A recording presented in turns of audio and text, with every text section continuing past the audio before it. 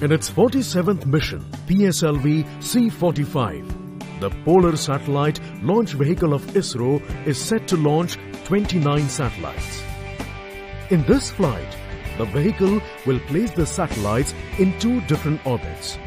For the first time, the QL variant of PSLV with 4 strap-on motors is being flown in this flight. In all its earlier flights, PSLV had flown with 2, 6 or without any strap-on motors.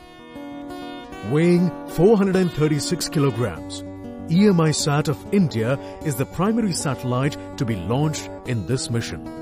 Along with this satellite, PSLV-C45 will launch 28 customer satellites. 24 of these customer satellites are from the USA, which include 20 Flock Earth observation satellites and 4 Lemur satellites with vessel automatic identification system. The other 4 satellites are from Lithuania, Spain and Switzerland. This flight will also utilize the 4th stage of PSLV as an orbital platform for carrying out space-borne experiments. For this, the stage is equipped with 3 Indian payloads. Automatic Packet Repeating System APRS from AMSAT India. Automatic Identification System AIS of ISRO. And Advanced Retarding Potential Analyzer for Ionospheric Studies ARIS from Indian Institute of Space Science and Technology. APRS is a digital repeater for amateur radio applications. It will assist amateur radio operators in tracking and monitoring position data. AIS is meant for automatic identification of ships. It will function by capturing messages transmitted from ships and relaying them to ground stations. ARIS is a plasma and electrostatic instrument, which is meant for structural and compositional studies of ionosphere. In this mission, PSLV will first inject EMISAT into an orbit of 749 kilometers.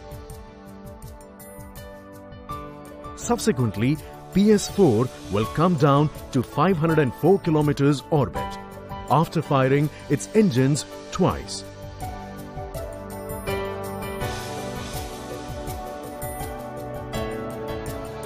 And will release 28 foreign satellites.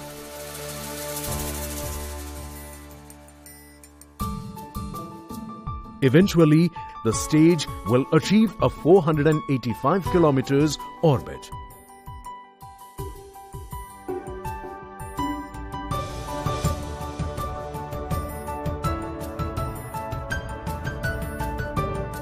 To carry out space-borne experiments using its 3 payloads. For the first time, PSLV 4th stage will also have solar panel for generating electrical power in orbit.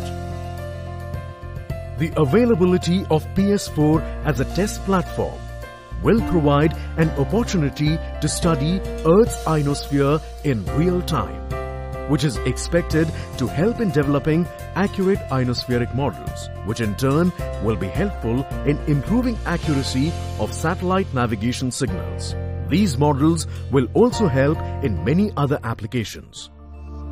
PSLV-C45 flight is now ready to begin its journey from the second launch pad of Satish Dhawan Space Centre, SHAR, Sriharikota, the spaceport of India.